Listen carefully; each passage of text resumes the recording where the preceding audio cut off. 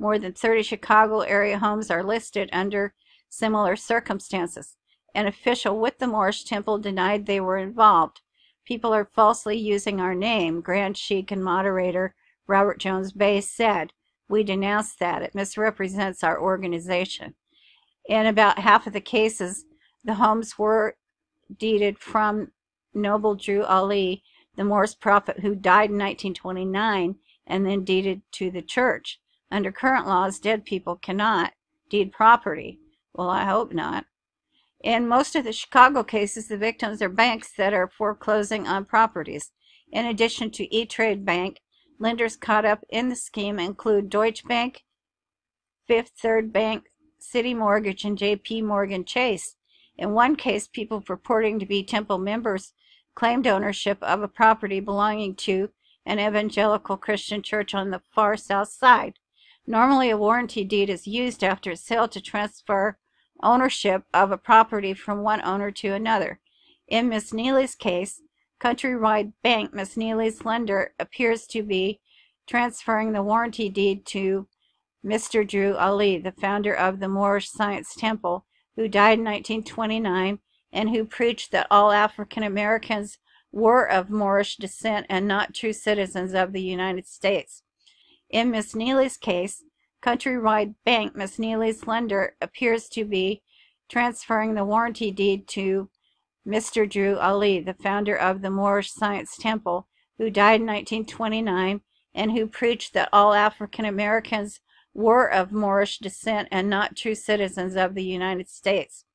In Miss Neely's case, Countrywide Bank, Miss Neely's lender, appears to be transferring the warranty deed to Mr. Drew Ali, the founder of the Moorish Science Temple, who died in 1929 and who preached that all African Americans were of Moorish descent and not true citizens of the United States.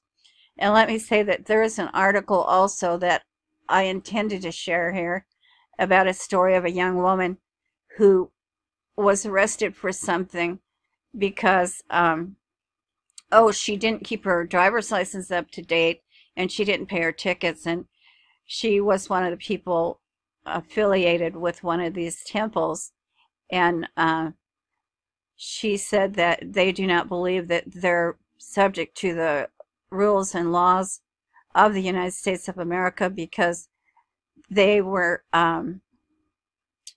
because they're part of this organization and that they fall under the rules and laws of that. And so they, I guess they don't pay property taxes and several other things as well. Anyway, the deed maneuver has happened in other cities, but officials said the number of cases in Chicago is staggering compared with the rest of the country, where the Moorish Temple of America's name also pops up. A spokesman for the Moorish Temple of America, which is based in Washington, denies his organization is involved in the ruse.